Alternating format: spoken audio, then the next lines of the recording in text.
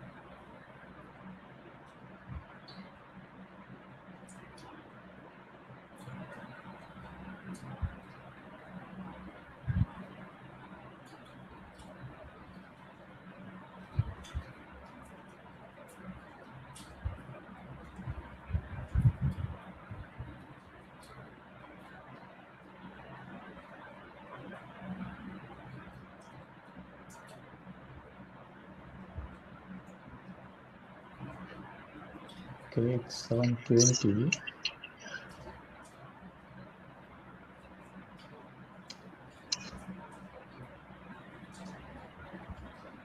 We'll wait like another 1 minute. Okay, yeah. Let me share the slides.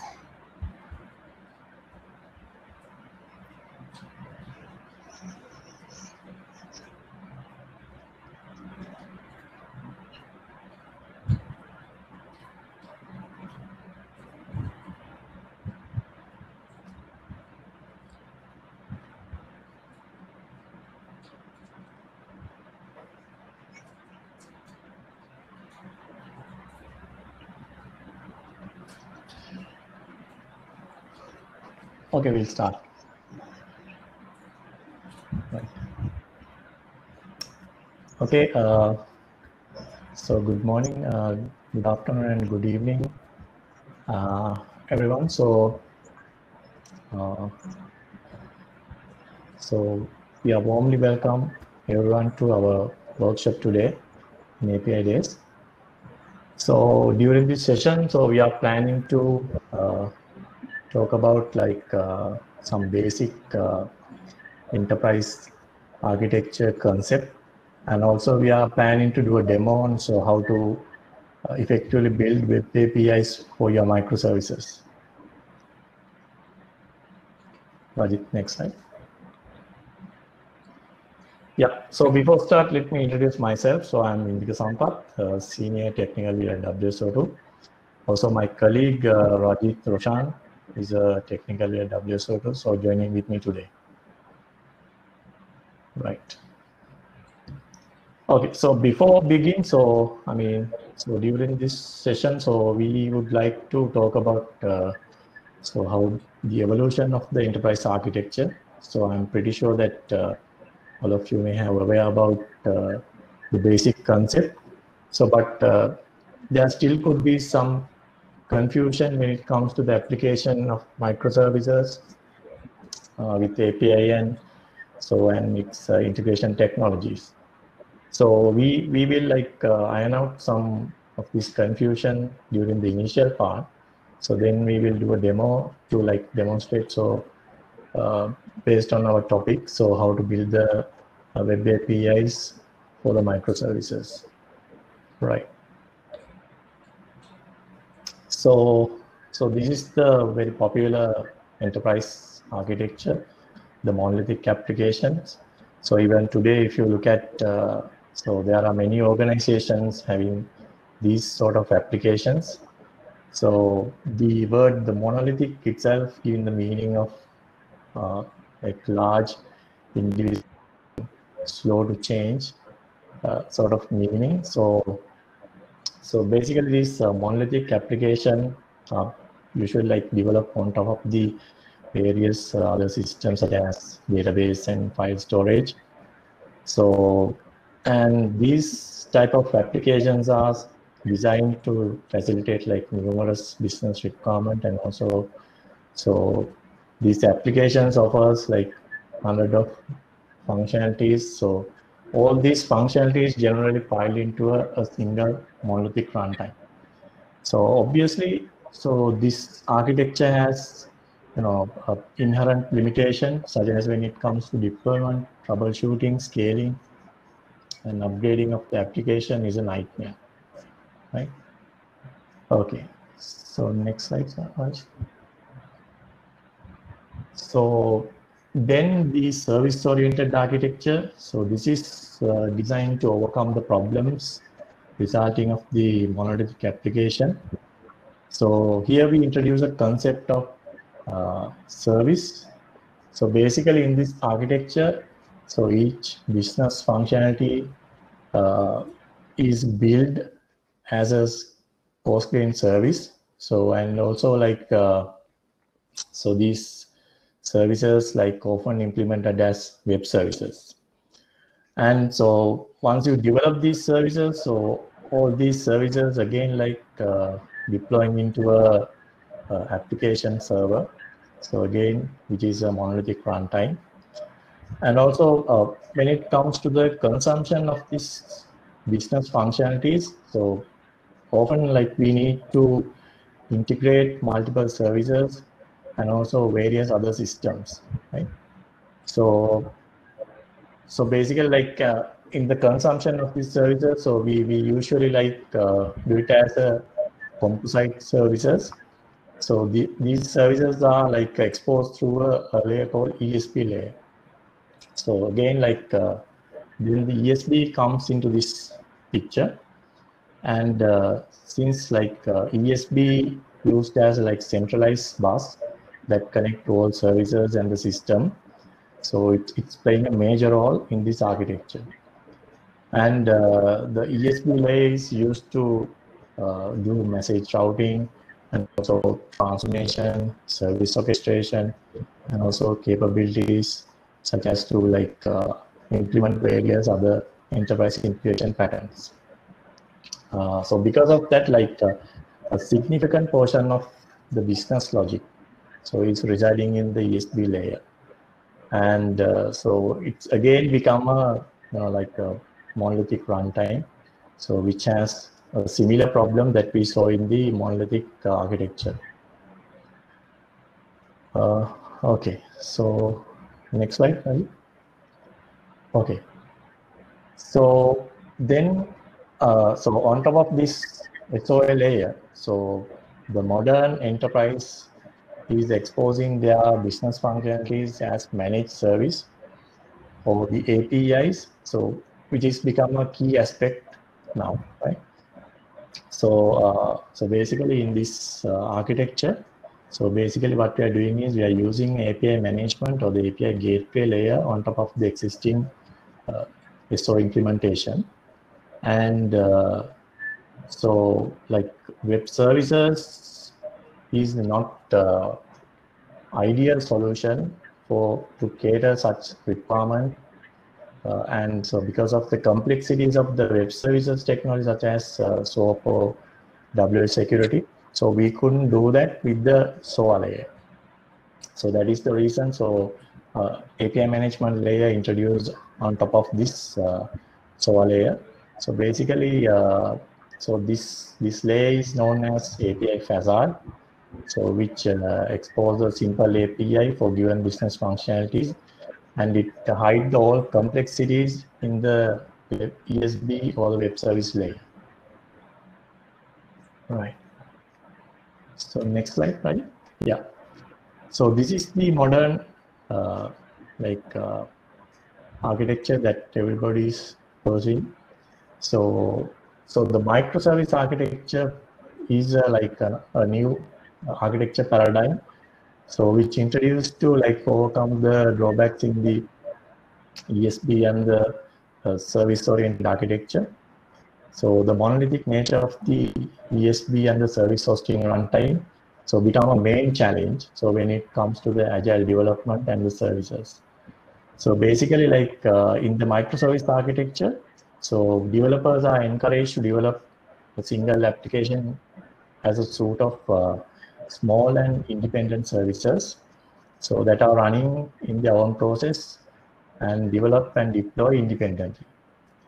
So so the microservice architecture also like encourage not to have a centralized ESB, and whatever the services that residing in the ESB layer, so you need to disperse that logic and write your microservices. So this is the like the latest the enterprise architecture. So now everybody is looking for. So but I mean, so there are still some even in the microservices architecture. So we'll talk about them briefly. Rajith, next slide. Right. So I mean, so moving from SOA layer to microservice layer, meaning that so we couldn't like simply replace whatever the existing I mean the ESP layer. So we can't like simply replace that. So the most complex, challenging, like realizing in the microservice architecture is not to build the service. So, but I mean the communicating between the services is the real challenge here, right? So, Rajit, next slide. Yeah. So I mean when it comes to the microservice architecture, so we have questions like, so where do we implement the functionalities which are offered from the ESP layer? So such as like message routing and service composition and service chain, so and also like protocol and message format transformation.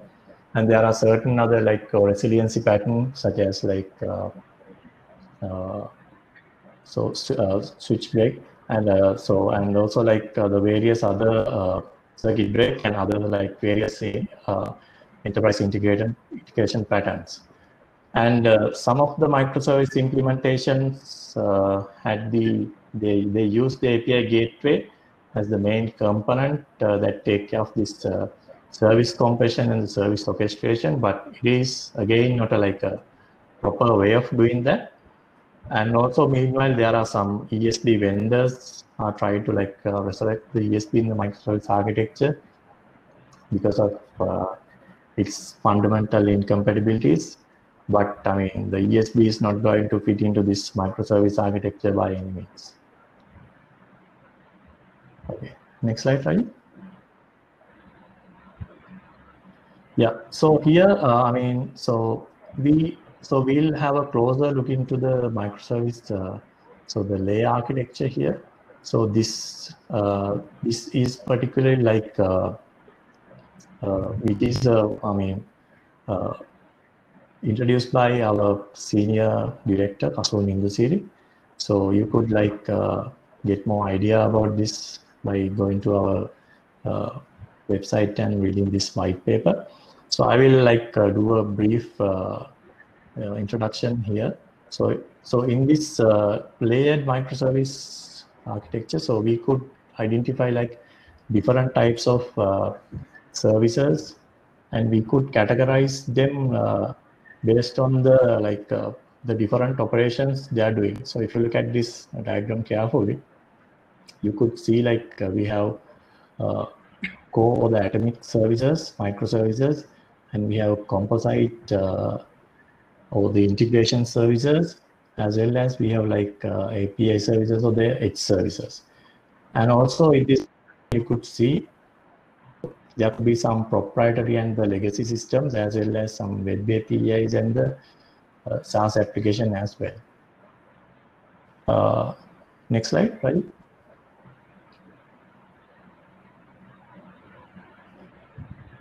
If you look at what means by the core, the atomic services is, so these services are basically fine-grained services. So these services may not have any external dependencies. So, and also these services are residing in the bottom layer.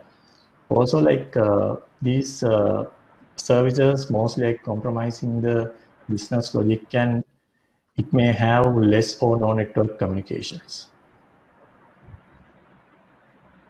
Next slide.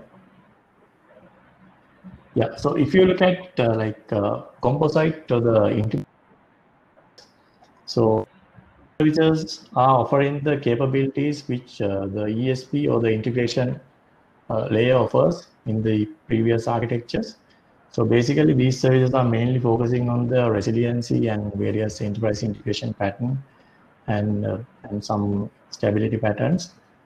And also, these services could bridge other legacy system or the proprietary system. So if you remember the previous diagram, so these type of services we are using connect with some other systems and build a composite services and provide it to the to the next layer.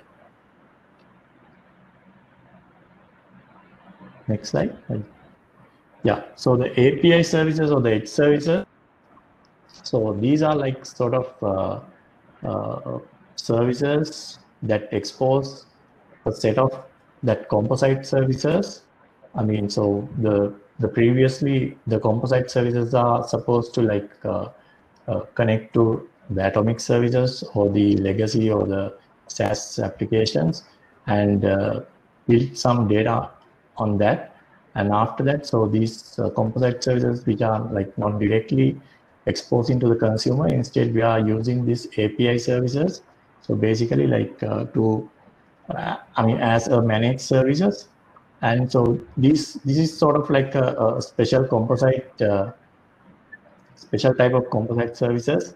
So these services are basically taking care of routing and routing capabilities, and also versioning and API security patterns, throttling, and maybe you could apply monetizations or create API compression as well.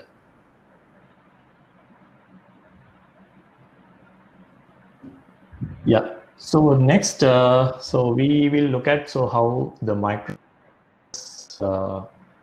with the WSO2, so what sort of like facilities we are providing, I mean, what sort of like capabilities we are providing through our product. So if you look at this diagram, so you could see, so according to previous layered architecture, so we have different type of product which fit into this diagram. So if we start from the bottom, so you could see the WSO2 micro integrator. So this could be used as a runtime to connect with the atomic services, or if you have any proprietary or legacy system or web service or SaaS system. So you could easily build your microservices with this WSO2 micro integrator. And also we have a programming language. So we are offering like a programming language called Ballerina. So it has the same capabilities. So it is like specially designed to build your composite microservices. So it has like various, features, cool features. So you could use rather than using a basic like a programming language to build your microservices. And also for the API services. So for this layer, so we have the API management product. So which is which has the more capabilities. So that support like more cloud native deployment, and also like so you could like easily like build your edge services with this API manager product. And also we have like identity and access management product. So which is again like you could use to manage your security and the authentication. So that sort of related stuff. So right. So during, so that is all about the briefing about, the architectures that we realizing day to day. And so in this demo, so we're going to do building a microservices, and also like so how to exposing them through a API management layer. Yeah, Rajith, over to you. Okay, thanks, Indika. I hope everyone can hear me. So good morning, good afternoon, and good evening to everyone joining all over from the globe. So first of all, I will quickly go through the sample, like it's a simple scenario where we are going to build up. So we have a database already deployed in MySQL, and we have a microservice that queries that database and expose those data as a REST service. And we have a API gateway which expose this particular microservice in a secured manner, and the consumers who are using the this particular API in their applications. So basically right now we have deployed the database and the microservices services up and running. Let me quickly show you how we can create the API and deploy the API as the starting point. So I'm going to quickly log into the WSO2 API Manager publisher portal. So WSO2 API Manager is a fully fledged API management solution. It allows you to create, design, manage, deploy, discover your APIs, and it allows you to do full API lifecycle management as well. So here you can see I have already created the API. So client data V1 API. So I have deployed this API manager as well in the Kubernetes cluster. So this is the backend of my microservice, which I showed earlier. So this is the backend of my microservice, and it has a resource called /account get HTTP resource. So this is the endpoint that I'm going to expose via the micro gateway. So let me quickly show you the Swagger file as well. So this is the Swagger file generated for this particular API. So if you have a Swagger file, you can start creating from the Swagger file by uploading it. So here I have created the API from the UI. So the Swagger file is automatically generated for me. So you can see that now I have published this API. So once it is published, now I'm going to the developer portal. Here you can see the developer portal. So it is available in the developer portal for the application developers to discover these APIs and consume the API. So as an application developer, now I'm going to use this API in my application. So I have created an application called SF app, and I have already subscribed this application to that client data v1 API. So I'm going to take a token quickly from and test whether my API works correctly. So I'm going to invoke this API from the inbuilt Swagger console and try to see whether the data, I'm getting the correct data from the backend. So here we can see the database, the microservice has returned with the data. So so now we have deployed our API in the API Manager gateway. But here I'm going to deploy it in the API Manager micro gateway. Since we are building a microservices architecture, I'm going to deploy it in the micro gateway. So before going back deploying into micro gateway, let me quickly go back to slides and explain the API Manager component architecture. So here we have three planes: management plane, data plane, and the control plane. So basically the control plane has the key manager. So you show that saw that I have generated keys. So the key manager component is responsible for generating and validating the keys. And also API Manager has a traffic manager component which applies rate limiting, throttling to your API. So it can apply based on number of requests, based on headers, based on the request payload, response payload. Likewise, many criteria it can apply traffic and rate limiting. And also we have the management plane. So earlier I show you, I logged into the API publisher and already show and created API.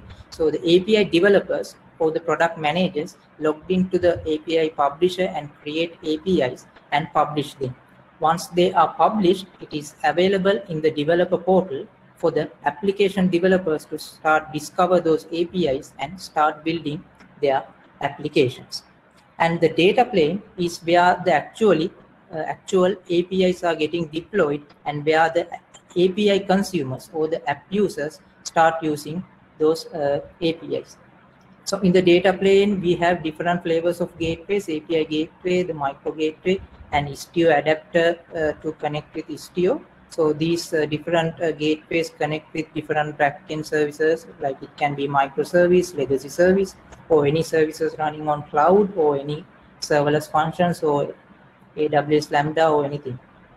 So this is so I showed you invoking API from the API gateway, and now I'm going to deploy it in the micro gateway. So before going to that, I'm going to show you. So this is the web application that is going to use that particular API. So still I haven't exposed this API in using API micro gateway. You can see that there are no data coming from my web applications. So I'm going to deploy my API in API micro gateway. So earlier I showed you the Swagger definition. So I have copied this Swagger file from the API Manager and I have edited it to change the production endpoint to get as a reference. So here I have defined it as a reference, and I have given the default value here as using the reference. So this way I'm using this way because later I'm going to override this particular endpoint and redeploy micro gateway again and again without having to create the containers or the Docker containers. So let me show you how we can add this and how we can deploy this API in API micro gateway. So the command is apictl add API -n. I'm going to give the API name as ng service, and I'm going to specify the Swagger file. And I'm going to give override command. So override means I'm asking to create new Docker images rather than using old ones. So what behind this, what happens behind this command? Let me like do get pods.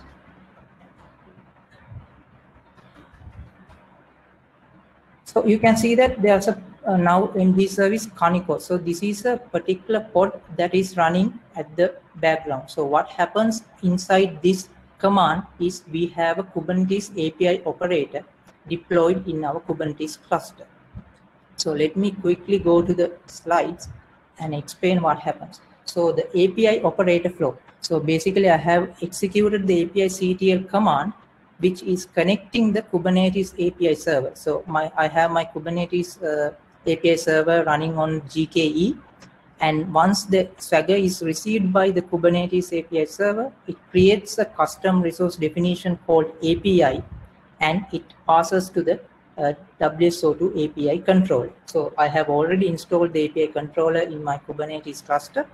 And what it does is it creates, runs a Kaniko job in the background and build an image for the particular API. So it takes the WSO2 micro gateway base image and put all the resources, backends defined in that particular Swagger file into that base image and create a new version of that image and push it to the Google Container Registry. So it can be any registry. I have, at the moment, I have configured it to point to Google Container Registry. After the container is created, so it will also create the necessary Kubernetes types like pods, deployment, services, and HPAs. So once I execute this command, so background, all these tasks are happening. So I have created a micro gateway I have deployed my micro gateway in Kubernetes just using a Swagger file. So let me quickly check. So we can see now the Kaniko job is completed and my micro gateway pod is running. So let me quickly go and check whether my my container is successfully pushed into the Google Container Registry.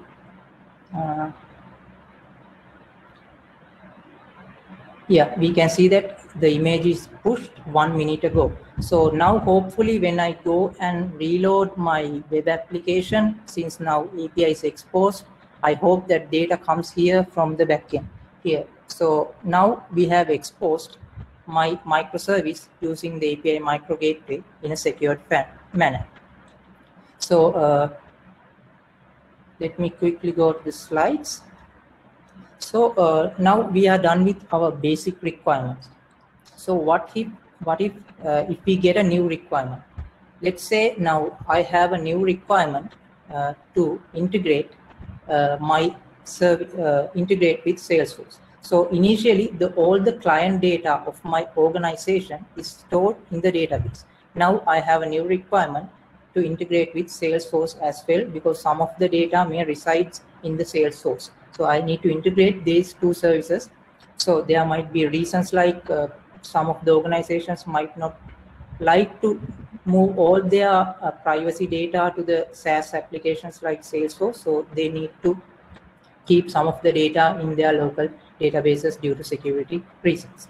So in this scenario, so what in a typical microservices architecture, what I'm going to do is I'm going to write a microservice and I'm going to deploy it. I'm going to implement the logic to connect to the Salesforce and get the data and expose it as a REST API. And then there can be a composite service to merge the results of these two and provide it to the API micro gateway. So let's quickly see. So I have written a sample Go code. So this is just for the demonstration purposes. So you can see that I am here doing a token to get the token from the Salesforce, and then I am querying the Salesforce to get all the required data. So I have created this. I have built this and pushed this image to the Docker Hub. So I have created Kubernetes resources for this, and let me quickly show you. It's just simply a pod and a service. This uses this particular image. So I'm going to apply this Kubernetes file and deploy my microservice that connects with the Salesforce application. So let me quickly check whether the pods are running. Okay, so the pods are running. Now I am going to deploy this API in the same micro gateway instance. So I'm going to delete the earlier deployed API.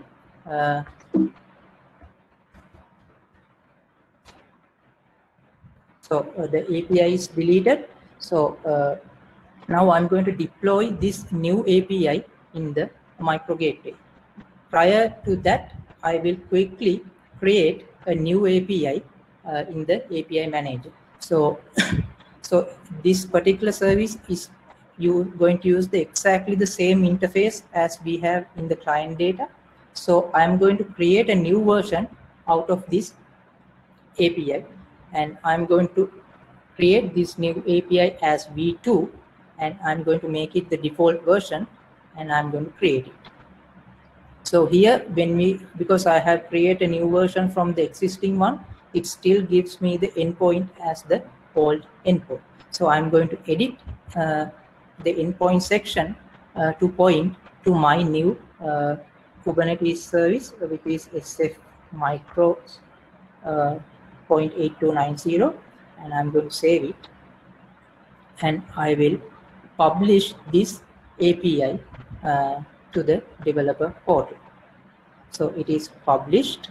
So when I go and check the APIs, now I should see only the latest version, which is the version 2. Now I'm going to deploy this API in my micro gateway. So earlier I mentioned that I am going to use the same container, and I'm going to override the backend input. So in this case, micro gateway will not build a new container image using the Conquer job. It will use the existing image, and I'm simply overriding my client data endpoint production endpoint to point to SF micro service. So it is creating. So if I do kubectl get pods, you can see there is no Conquer job is running. It's now simply restarting my container. So now I have deployed, and it will take, let's wait a few seconds since it comes up. Yeah, so it's up and running. So right now what I have done is I have exposed my Salesforce microservice. So if I go here, and if I do reload, I should see different set of data. So it should basically come from the Salesforce. So here what you see is now we are getting the data from the Salesforce. So so basically the problem with this approach is like whenever new requirements comes, you have to implement all the logic. So implementing logic is, you can agree with something you have to do, but still implementing the logic means you have to re-implement all their handling, all the network resiliency through code. So the Go code I showed earlier have 0 error handling and no network resiliency built into it. But when you are doing a production grade development setup, you will need to address those in your new microservice, and also you have to allocate new resources for the new code running as well. So people go for the service mesh to implement microservices architecture, but still you have to face these problems when you are integrating with new systems. So if I go back again, so what I have done is I have written this microservice, and I have directly exposed my microservice via the API micro gateway and to the consumer. So I haven't done this composite service. So what do you think I'm going to do? So right now, unfortunately, I don't have such a code to deploy this composite service. But what we have is a different way of achieving the same. What if I say we can do same thing without doing no code without doing no code at all. So I'm going to hand over to Indika to explain how we are going to achieve the same purpose without doing no code at all. Okay, So over to you. Yeah, sure. Okay, thank you. So I will share my screen. I'll stop sharing. Okay.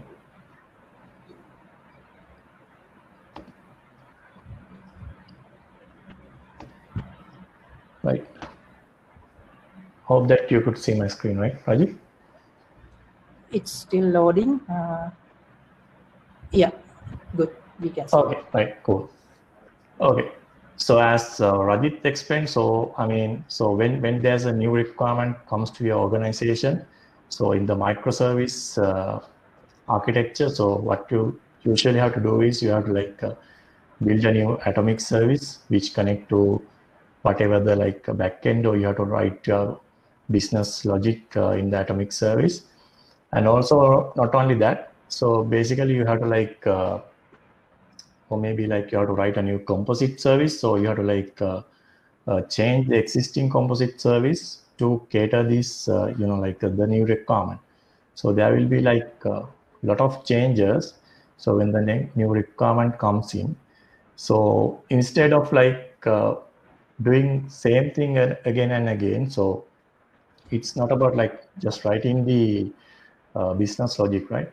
So basically you have to think about the other aspects such as network resiliency, and also like so other the patterns that we use in the composition.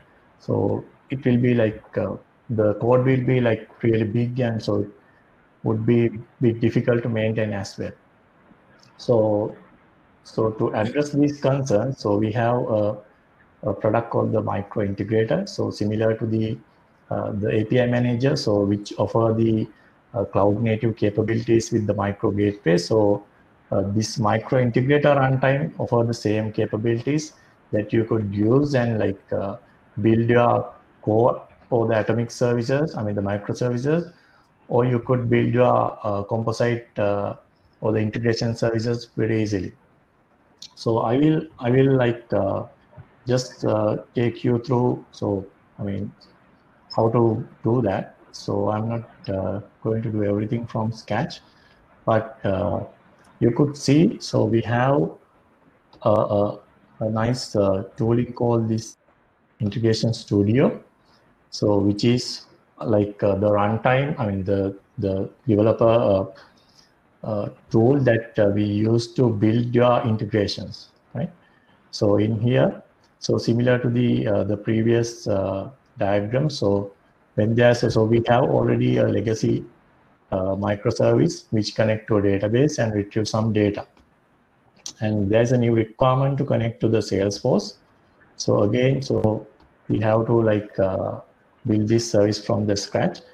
And after that, so what we're going to do is we are going to like expose these two services as a composite service from the micro integrator. So if I take you through the this project structure, so basically this integration studio. So when you have a requirement to build your microservice, so we have like a simple way to doing that by going with this new integration project. So in here, once you like select this, so there will be a wizard like this, which you could select. There are certain type of projects. So basically we have this config project, and also we have a project called the composite exporter project.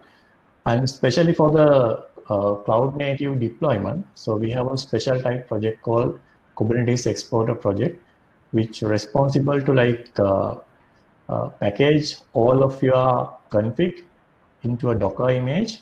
And through this, I mean, since this is a Maven project, so once you build your project, so what happens is it will like automatically push your integration into the given specified Docker registry.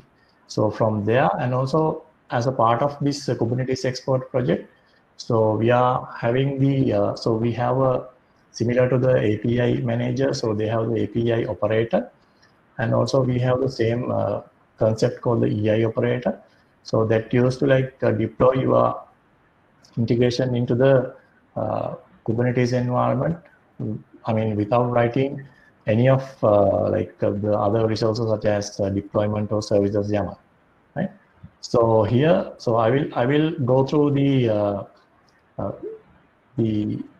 legacy application first, then I will demonstrate to you how we have done that. So basically, if you look at, this is the config project, so which is responsible to connect to a legacy application. So if you go to the config, you could see that we have built a API. So here, so this is an integration API. This is not like API which is exposed to the API manager. So this is residing behind the API manager layer. So in this basically in this integration, what we are doing is, so basically like we are calling the legacy applications. So and we transforming that data which is particularly like required by the composition service, and simply we are like exposing, I mean responding back to when somebody is invoking this service. So we are doing the transformation and responding the response. So that is how the flow is happening here. And also here you could see, so we have this error handling flow. So if something went wrong, so then, I mean, while invoking the backend service, which is responsible to go and collect some data from the database, so this the flows, I mean, the error sequence will be executing, and you could write anything here. So here I'm just simply like logging the error message and respond to the client with a proper error message. So if you look at so how I like talking to the basically the database is, so we have another project type called the data services project. So what here we are simply doing is, so we are building data services. So basically, so you could easily like connect to any RDBMS, so like any other data store such as like Excel, using this data service feature. So here what we are simply did was like, so we could first need to build the data source, so which is responsible to like initiate the connection. So you have to provide your, you know, like credentials, database credentials, and the URL and everything. So once you build that, so this is like automatically generating wizard. So once you provide your database and the database, so this will automatically like generate certain queries for you. So basically these are like automatically generated for select all account and update account and delete account, and also like insert account, and also it will automatically generate to like query with particular account ID as well. And after that, so in this data service, so basically you could like map these queries to operations, which means like once you invoking from the your integration service, so basically integration API, so you could specify what sort of like operation do I need to invoke at this. So basically this itself like exposing as a REST service. So I have like two resources here defined. So one is to like insert the account detail, and another one for get all the account details. So what simply in here what we're doing is, so we have defined this data service as the endpoint, and so from here we are doing a call, and once the call is complete, so that data will be passed into the data mapper. So this data mapper will be like used to transform, so whatever the response received from this data source, I mean the data service, and so we are converting that into a format which is required by the composite service. So once this data mapping is completed, so here we responding back to the client, so who invoked the service, integration service, right? So similarly, so this is the initial, I mean the implementation we have according to our use case. So we are getting a new requirement to integrate with the Salesforce, right? By the way, so I couldn't like explain so how we have like exposed these so how we deploy this particular integration into the Kubernetes. So as I explained earlier, so we have a special type project called the Kubernetes Exporter project. So this is used to so at the time of when you're building the, your project, so you could select this option. So once you select it, so this will generate certain resources such as Docker file, and also so the integration CR-YAML, which is a custom resource in the Kubernetes environment. So we have with our operator, we are supporting this integration kind called custom kind called the integration.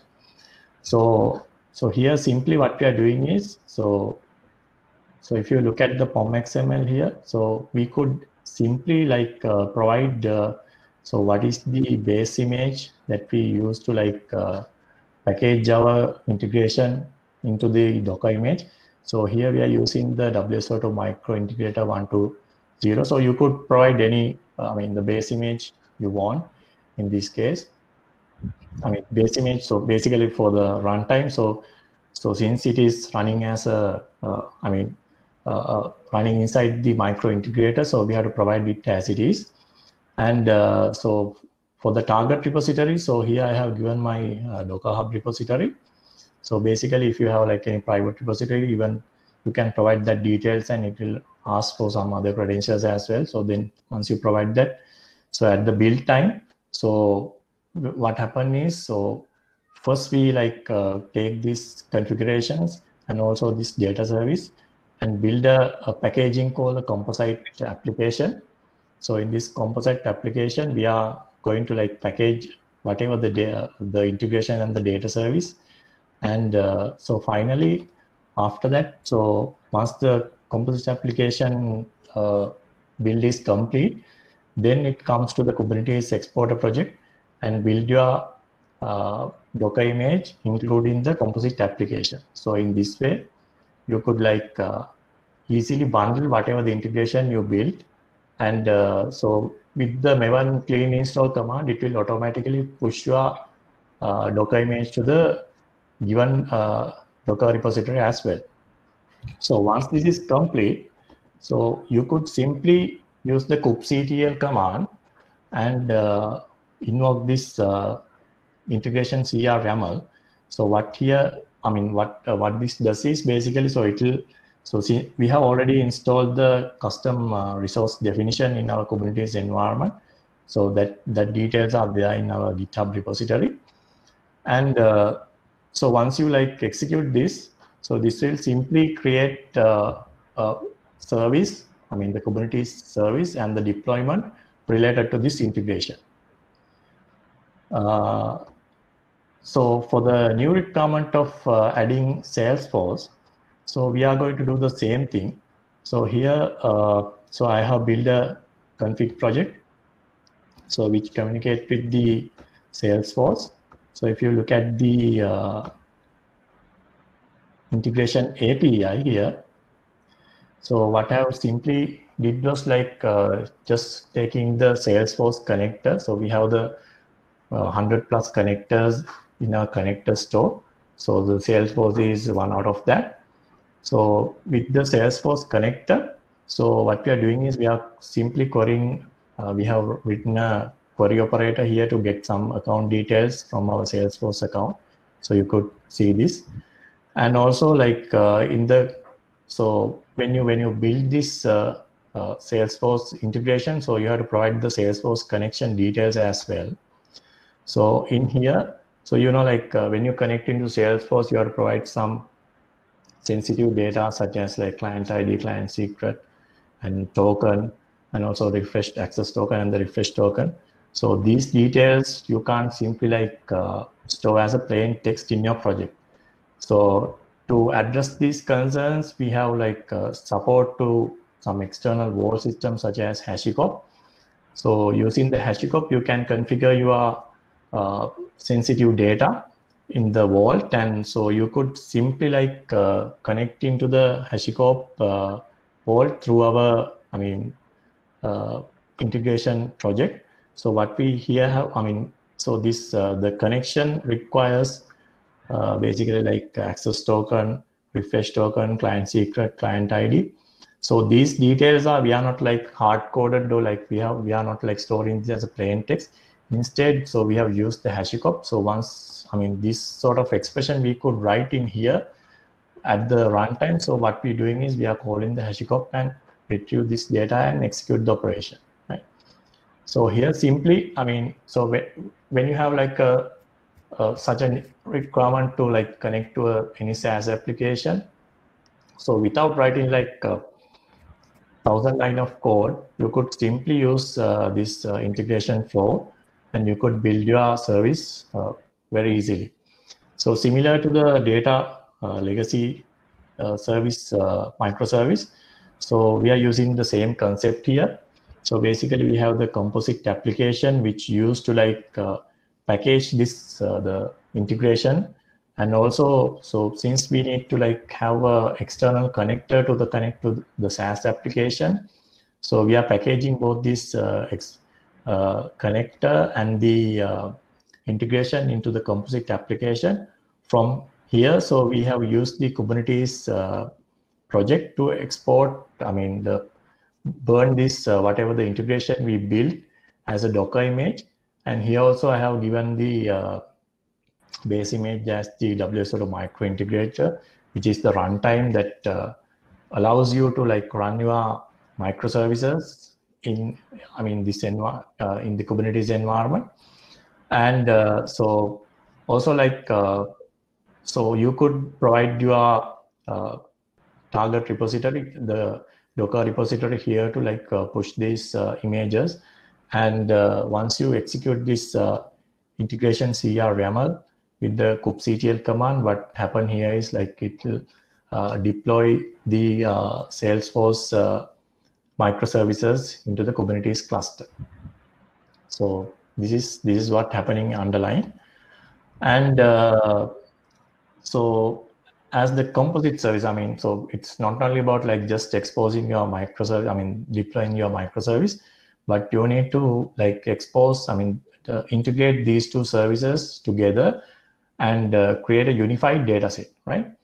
So for that purpose, I have written another service, microservice, which is using the similar way, like with the integration API. So in this API, what I have done is, so basically, so I'm doing a couple of things here. So first I'm invoking the legacy microservice, right? And so I'm transforming that data to a unified format, so which is required by the web application. So if you look at here, so as you could see, like the previously transformed data, again, I'm transforming into another format here. So using the data mapper, right? So once this is complete, so then I'm invoking, so I have stored this data in a temporary place. So after that, I'm invoking the Salesforce microservice. So here, whatever the response that I'm getting, again, I'm doing a transformation. Hello? Hello?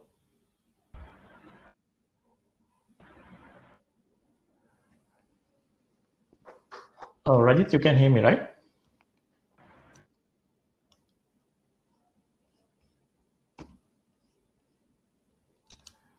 Yeah, so I mean, so what I was talking about the, so how the transformation doing in the Salesforce to the unified format.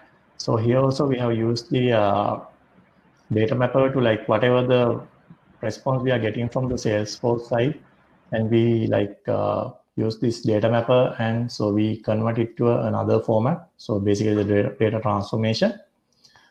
And once that is completed, so we are again like storing that data in another like temporary location. So finally, what we're doing using this script mediator. So I have written a small script to like merge these two JSON arrays into a single array, and I'm responding back. So this is what's happening in the integration layer. I mean the composite microservice layer.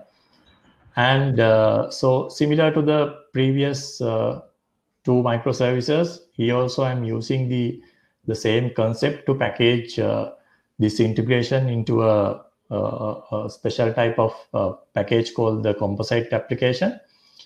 And finally, I'm using the Kubernetes exporter project. And in here, I have used the same, the micro integrator environment to run this, the microservice. So I have given the target repository to push my image. So executing this integration CR YAML, so what happen is, so it will push, so it will create the resource and the deployment relevant to the particular environment.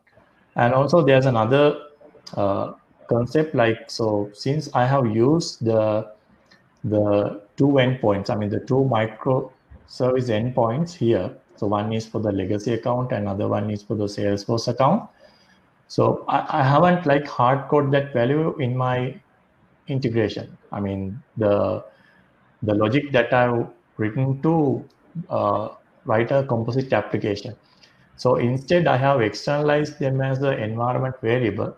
So the purpose of having such environment variable is we are not encouraging any developers to build a different Docker image for different environment. For an example, let's say first you build your microservice for dev environment, and you have created a Docker image out of that, and you want to deploy it into some upper environment like QO or like staging environment. Then you shouldn't go and change your logic there. So instead, we could externalize these changing factors as an environment variable, and we could expose them to the outside, right? So that is what you have done here. So basically, so it's a just matter of if you want to use the same Docker image and change in these environment variables and move that Docker image throughout to the production environment. So that is the basic idea of building microservices very easily with Integration Studio and using the micro integrator. So going back to my presentation.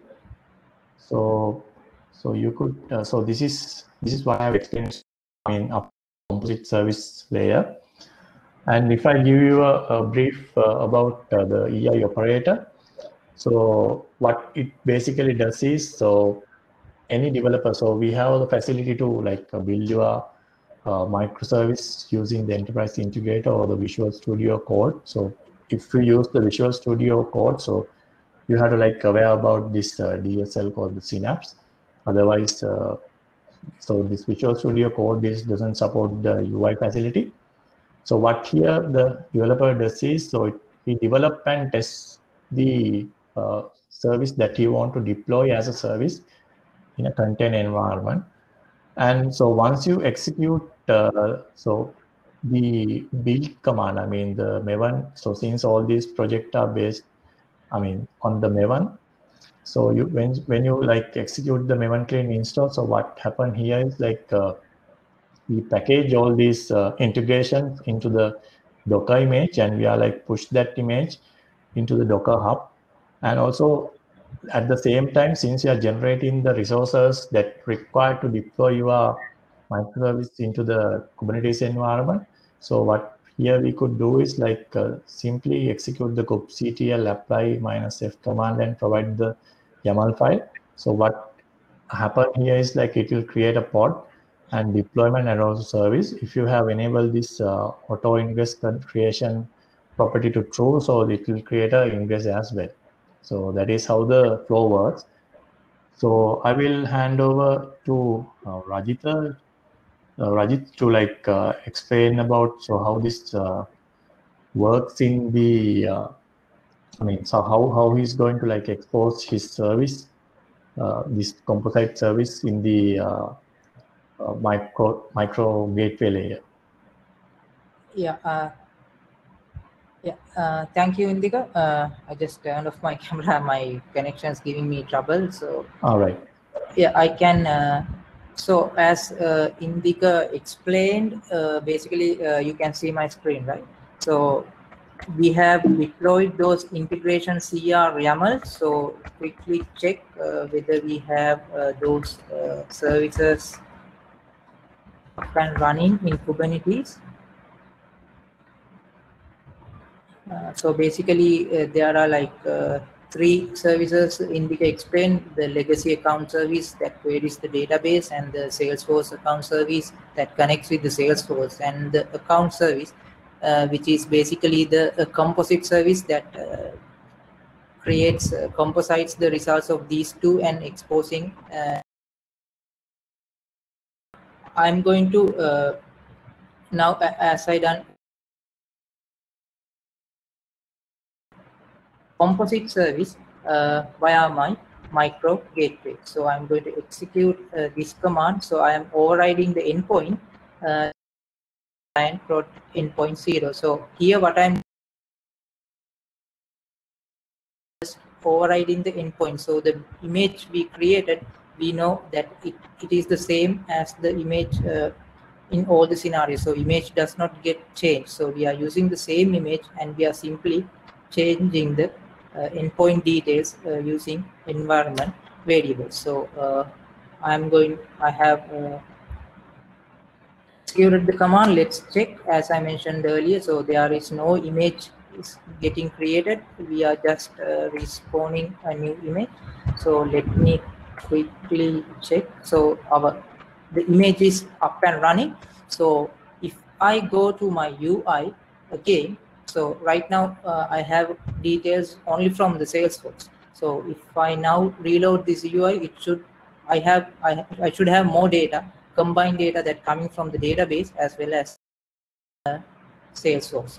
So let's wait and check whether we get more data. Yes, so we get like the combined results. So both of the results are coming since we have exposed the composite service. So basically, so what we have done is like we have created microservices. We have shown two different ways, like simply writing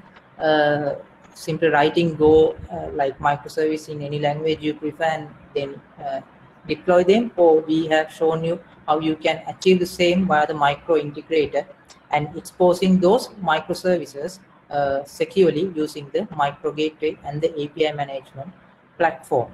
So if we go to the questions, so there's a question from Satish, like he asking how can I make sure that the new image which is deployed in Kubernetes will work as per new version. So basically, as I mentioned earlier, so we are not recreating image. I have used the same image. So basically, if we are like publishing the same version, the best practice is to reuse the same image. But if you are creating a new version, so in here I have used the same image to reduce the image build time. So the best practice is to create a different version, different image, and test it in your development environment, and reuse the same image in your production environment by overriding your data using environment variables. And if he asks whether if I want both versions to exist while some consumers connect to V1 and V2, so in API Manager Publisher portal, so I have shown you that these two APIs exist. One is V1 and one is V2. So one API is exposed as clients/V1 to the public. So it is exposed as clients/V1. If I go to the other API, it is exposed as clients/V2. So both APIs are available, and since I have made this API the default API, so it can be accessed using clients/clients only. If someone access client/V1, it will go to the V1 API. If someone access using client/V2, it will go to the V2. And if someone access/clients, it will again go to the V2 since it is the default API. Okay, so I think other questions. So Indika, there's a question.